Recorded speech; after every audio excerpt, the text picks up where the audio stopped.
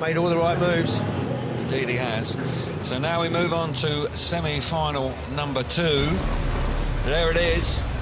And what a lineup it is. It really is quite a strong lineup here. Freddie Lindgren out of gate number 3.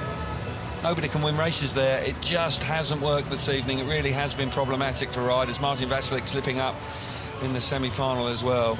Bartosz Zmarzlik off that inside gate. Dan Bewley has given him that. And that is a big call, a really big call. Let's shows a lot of confidence, doesn't it? Yeah, I do hope it proves to be successful. But here we go then. The lineup for semi-final number 2. Camera on the start marshal. Just keeping an eye on the riders. On the inside of the world champion, Bartosz Zmarzlik in red. Gate number 2 in blue is Dan Bewley. Freddie Lindgren will come out of gate number 3 in white, and Ty Wolfenden elected to go from the outside in yellow helmet colour. He'll be quite happy about that. Jason Doyle certainly made a nice run round that outside, but don't count out Freddie Lindgren. Lindgren will be a tough customer here. He's been in this situation on many occasions, so he has got into the semi-finals by the skin of his teeth. Yeah, and he's improved with every race as well throughout the night. Yeah, he had a difficult start, didn't he? Yeah. But as you rightly say, he's got better the longer the night's gone on. So will he be able to produce something a bit special from that gate 3? It's not going to be easy.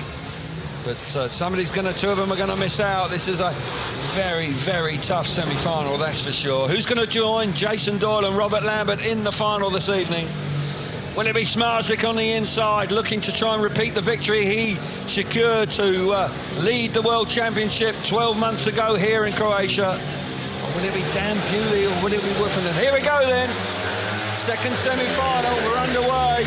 They roar into the first corner. Zmarzlik and Wolfenden. Wolfenden round the outside. Bewley's missed out that time. He's back in 4th place with Lindgren now coming through into 3rd. The world champion out in front. It's the dirt. Paraguay. Oh!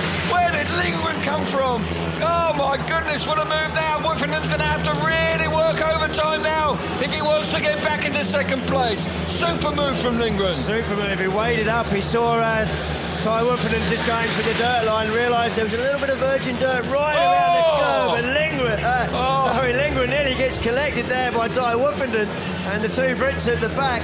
Meanwhile, Bartosz Zmarzlik is just checking out at the front. Well, Freddie Lindgren, you said you can never count him out. You said, Chris, he's got better the longer the night's gone on. What a stunning ride from him. The world champion out in front, though, has stolen the march. Bitter disappointment for Wolfenden and Dan Bewley. Here we see it now. Zmarzlik through to the final, joined by Freddie Lindgren. Wow, how on earth has he done that? Just sense that maybe Wolfenden just left an opportunity there. Tough to call, though. For Dan Bewley, maybe the choice of, he may reflect on choosing gate number 2, proved to be the wrong one to do. But yeah, for sometimes you have to look at what you're doing, what you're leaving somebody else. You're leaving the world champion the inside gate. So he may rethink that next time around. It's all about experience. But that man nails it. It's Bartosz Zmarzlik. He can't keep the man down. Here we see it again, Chris. Yeah, cracking stuff. And Zmarzlik knew exactly what he was doing, made himself plenty of room going into the corner. And at this point, I've got to say, it looks like Wolfenden's got this tied up. He's just got to sit around. But look on the inside there. There's a load of dirt that nobody's ridden on. And Lindgren uses all of his experience just to creep right around the inside. You can see Ty Wolfenden realises straight away, I've left a hole. And Lindgren's just filled it. And great ride. Great opening lap from Lindgren. It was indeed, and then Ty Wolfenden got himself in a bit of a problem there, and that gave the breathing space that Freddie Lindgren needed. But an opportunist move there from Freddie Lindgren, and he has turned his night around. You would not have put money on Freddie Lindgren making the final this evening, but fair play to him, he certainly has. And Dan Bewley and Ty Wolfenden, who had such a strong night, coming into the semi-finals on 11 and 10 points respectively. But once again, the class, the determination, the composure of the world champion coming through there off the inside gate and doing the business. And he wouldn't put it past him winning again here for the 2nd consecutive year in Donja Kraljevic in the Millennium Stadium here.